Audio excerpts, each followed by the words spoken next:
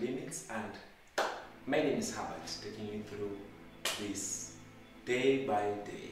I'm so grateful because God has given us another chance to be here to share about the heart of the Father. So today we are going to talk about the brevity of life. The brevity of life, or how life is so short, you see. If there is one thought that scares me a lot, is that one day,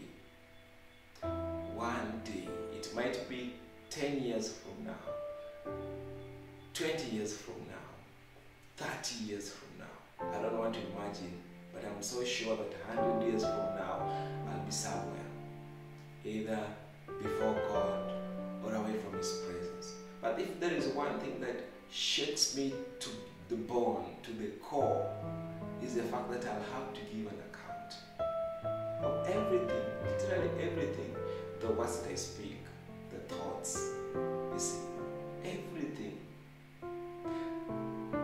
Recently I was going through the book of Psalms 90, so rich. Psalms 90 verse 10, 11, 12. You can start from verse 9, 11, 10, you see 12, 13. And the Bible talks about this psalmist asking God to always remind him of the number of his days so that he can live with a heart of wisdom. That has been my prayer all through. I don't want to be caught unaware. I want to be eternally conscious as I go through this life, as I go through this journey, as I walk through this pilgrimage. I want to be eternity conscious.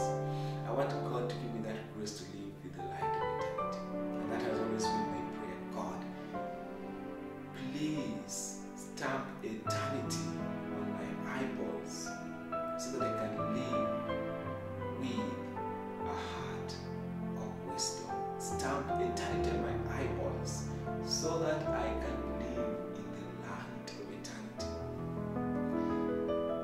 So that is so, such an awakening. But the big question is this: what are you doing with your life? Are the things you're living for today, will they be worth something 100 years from now? Looking back, what would you say? Were the things you're living for worth living for? Will you look back and say, you see, God, I'm glad that I lived the life I lived? Are you trying to develop peace with God? Are you developing a relationship with God? You see, my friend, when you talk about eternity, we're not talking about going to church here. I want you to get me clearly on this. It's not about church. It's about developing a relationship with Jesus. You have to cultivate a relationship with the Father. It must be from your heart. You must have a heart conversation, a heart change.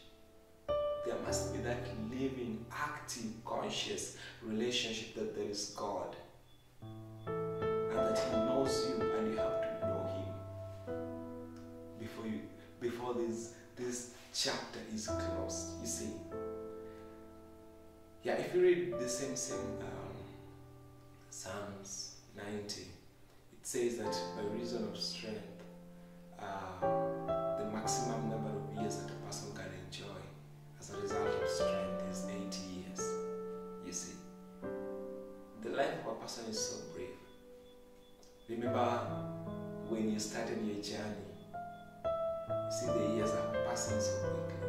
But the fact, the truth that still remains, that still stands, is that each and every year as you add to the number of years, you're getting closer to the grave, you're getting closer to the Lord. You see, meeting Jesus every day. So the question is, each and every day that counts, are you making your life count for Christ?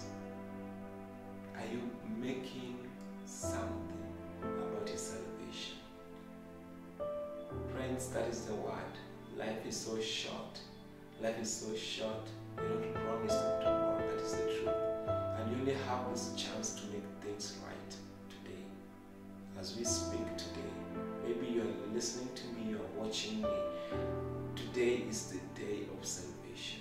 Today is the day of just making things right, having peace with God, developing a relationship with the Savior. That is it. There is no any other day. Don't bank on a deathbed repentance. Don't say, I'll receive Christ when I'm on the deathbed. I'll receive Christ when I'm dying or the last minute. Repentance is as well just as a gift of the Holy Spirit. So you can never repent at will.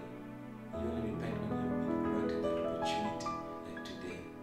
But once you cross over to the next life, that road is closed.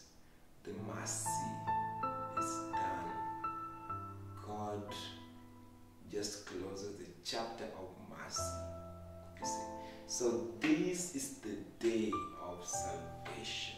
Today, you have to give your life to Christ. And boldly, you say, I'm done with the world. I want Jesus. I want to give my life to Christ. Yeah, so that's all for today. God bless you so much. You can keep it there, worship without limits. My name is Herbert. God bless you so much. Stay tuned. You can hit the notification button so that you can get in touch next time. God bless you. Shalom. Shalom.